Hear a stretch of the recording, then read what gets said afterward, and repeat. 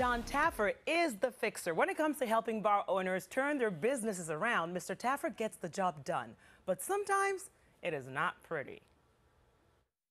This isn't right, correct? And then you brought it out anyway.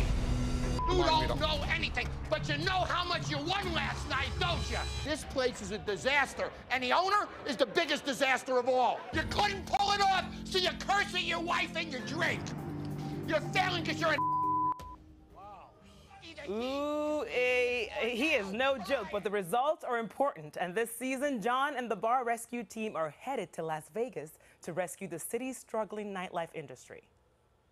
See, you guys are thinking that things are great because you leave with money in your pocket, but your actions behind the bar are causing his failure.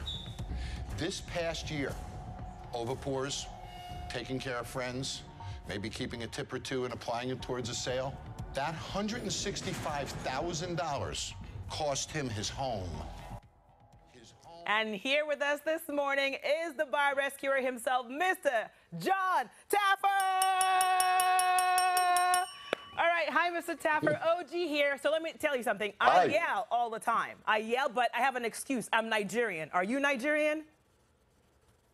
I'm not Nigerian, but I have a purpose, OG. I know you do. Okay, so we know all that the bar rescue is not your only job. So on the days you shoot, I know you handle your other business in the morning and then shoot the show till way past midnight. So with all the yelling, how do you unwind at the end of the day? And have you ever lost your voice?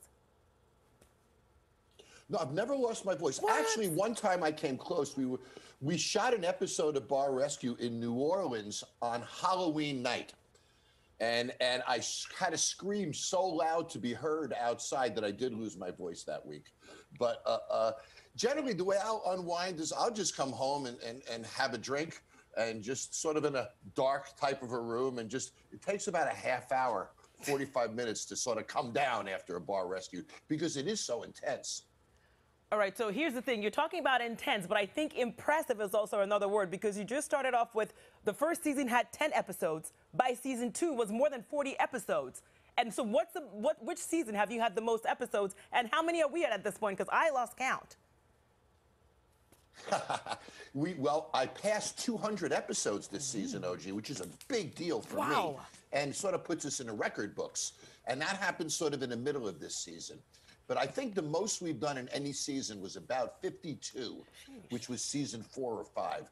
Now we tend to do between 20 and 30 each season. Oh my goodness. So you're already in like multiple countries. It's done in like different languages. And this season you're going to be in Las Vegas, which was hit very hard economically because of the pandemic. So why is this important for you to take care of them? And we're not talking about this trip. We're specifically talking local businesses, correct?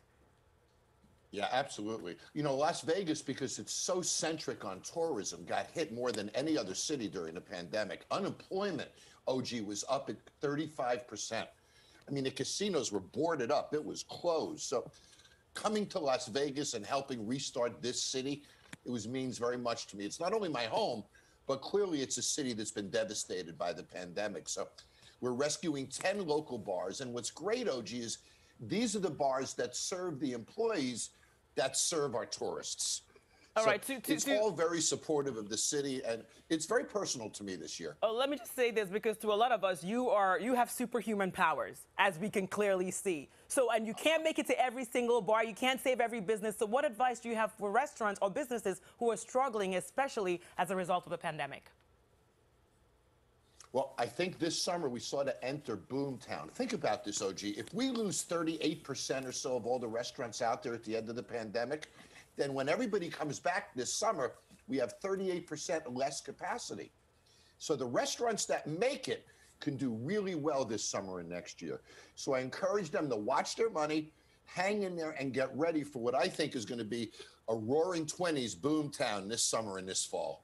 You heard the man, the myth, the legend, Mr. Jon Taffer. You can see more of him this Sunday when Bar Rescue returns to the Paramount Network. Thank you so much, sir. Come back soon with more advice. You're so smart. Such a pleasure to meet you. I'd love to, OG. All right, thank you. See you soon, Dan.